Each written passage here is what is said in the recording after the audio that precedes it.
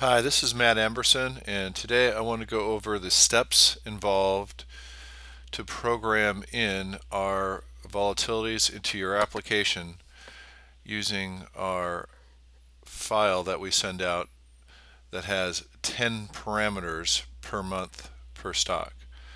So each stock has a line, and here I have Google.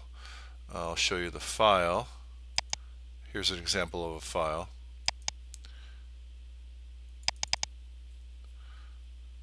And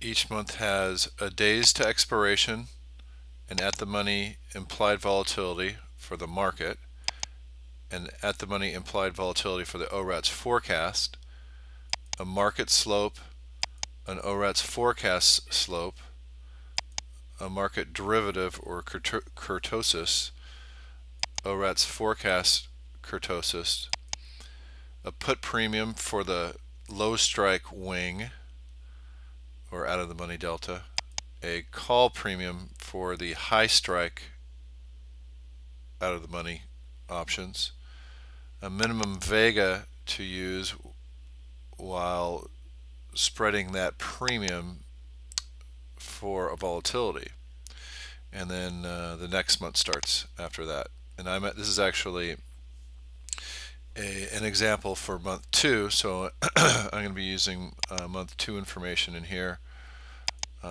For example, the at the money implied volatility is 29.97,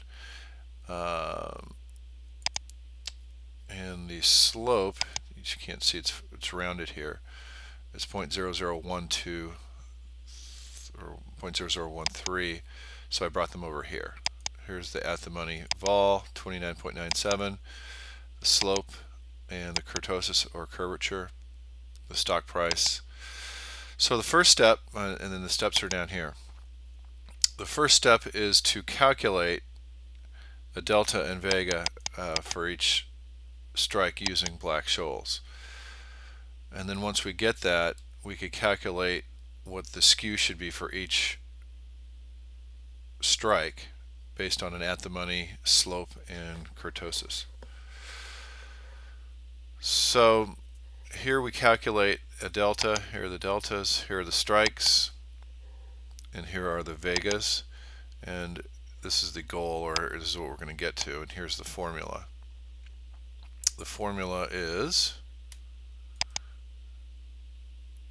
right here.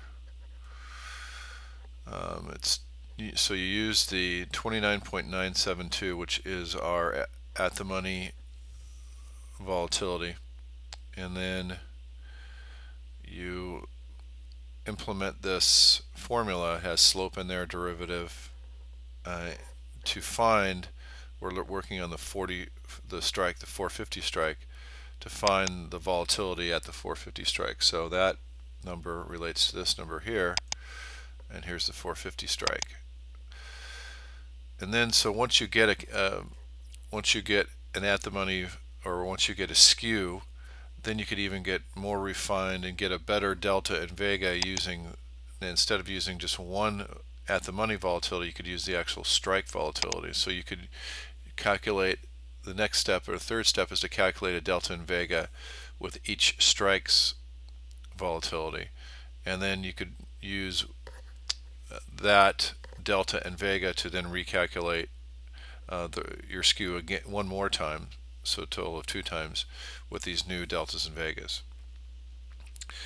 Now that you would be done for the ORATS forecast, but for the ORATS skew or smooth volatility, it's helpful but not imperative that you use an external volatility skews in order to adjust the ORATS at the money to what the application is saying, or to the user's inputs. For example, the user could change the days to expiration, and that will move the volatility up and down.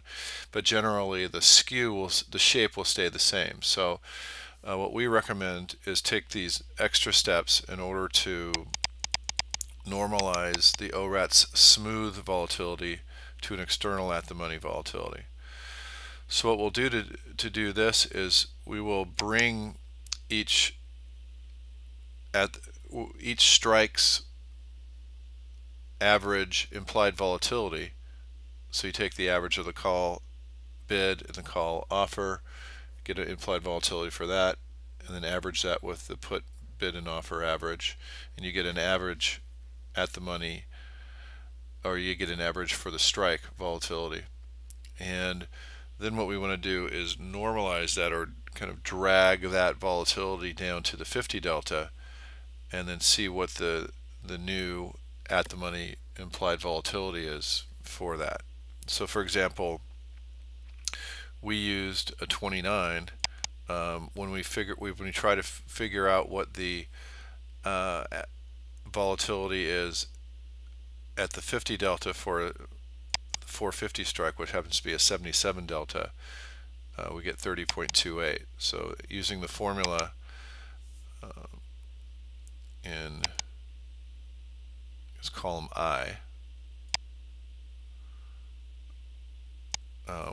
column I here for the 450, we're able to drag this 31 volatility down to the at the money and get it to be a third. So it's a deep in the money, it's a low strike calculation that we now calculate at the adjusted to the 50 delta based on the slope and derivative that we provide. And then what you can do is then average these, and we use a weighted average, and then here's the weightings volatility, or here's the weightings formula. We use a weighted average in order to determine what the new at the money implied volatility would be. And so it's almost a full point higher, 30.88, using this calculation. And then what you do is you insert that 30.88 where the 29.97 was, and then you repeat these 4 steps, and then you have a pretty accurate skew that will fit right on top of the implied volatilities that you're using live. So again, just to summarize what we've done is we've received a file from ORATS with each stock, with each month, 10 criteria per month. We've then calculated deltas and vegas, and then volatility per each skew. Then we repeated that step, and then we took some extra steps to normalize this skew or adjust it to up or down. In this case, we adjusted our skew up to what the user was seeing in the market. That was slightly different from when when the ORAT summarized it, and we were able to then adjust it upwards towards the market and get a pretty accurate volatility. Okay, so these are the steps to integrate. If you have any questions, Matt at ORATS, and thanks for your time.